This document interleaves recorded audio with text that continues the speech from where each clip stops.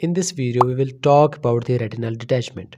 Normally, as we all know, the eye has three layers. The outermost is the sclera, the inner to it is the choroid, and the innermost layer of the eye is the retina. On this layer, that is the retina, the light is focused to form the image.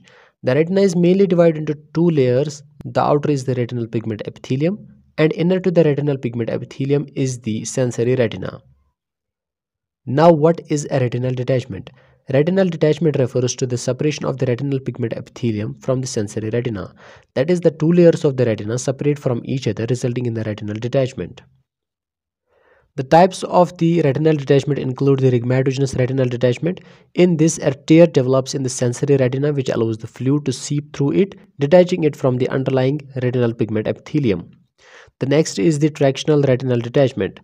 It results from the fibrous scar tissue which forms in the eye due to the vitreal hemorrhage or diabetic retinopathy. The scar tissue exerts pulling force on the sensory retina, detaching it from the retinal pigment epithelium.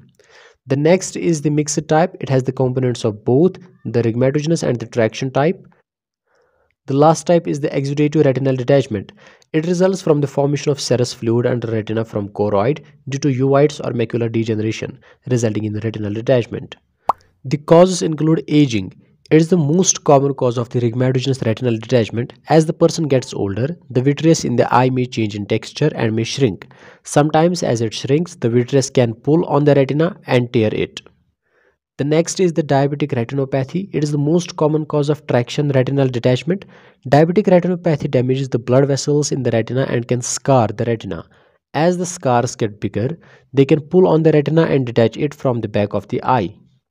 Tumors in the eye, injury or trauma to the eye, uveitis, previous retinal detachment in one eye, macular degeneration, and previous eye surgery.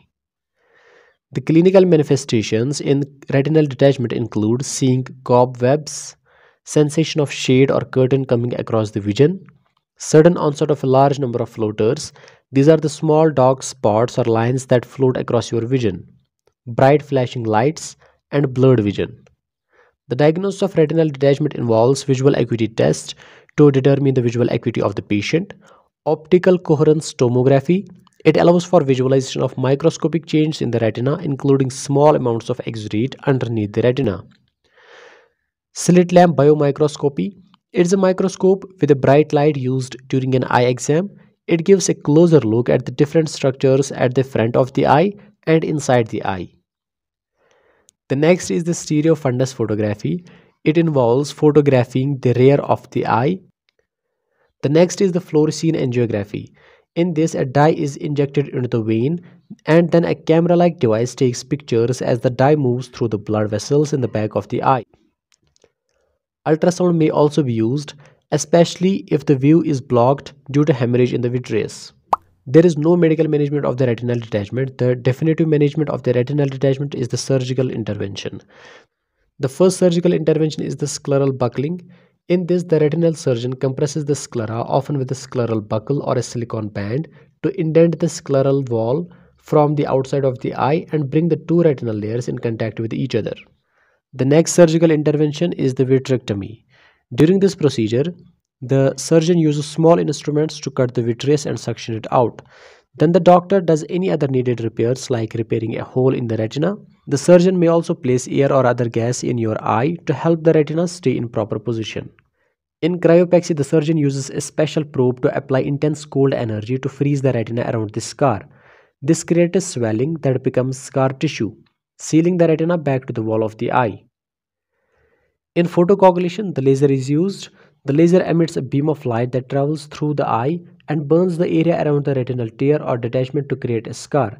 This scar tissue helps seal the tear or reattach a detached portion of the retina to the underlying tissue. The nursing management involves preparing the patient for surgery, like instructing the patient to remain quiet in the prescribed position, patching both the eyes of the patient, washing the patient's face with antibacterial solution to decrease the contamination, instructing the patient not to touch the eyes to avoid contamination, and administering the pre-operative medications as prescribed by the surgeon.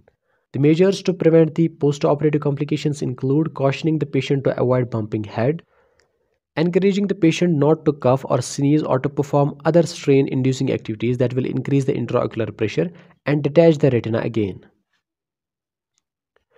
Administering the medications for pain, nausea, and vomiting as prescribed.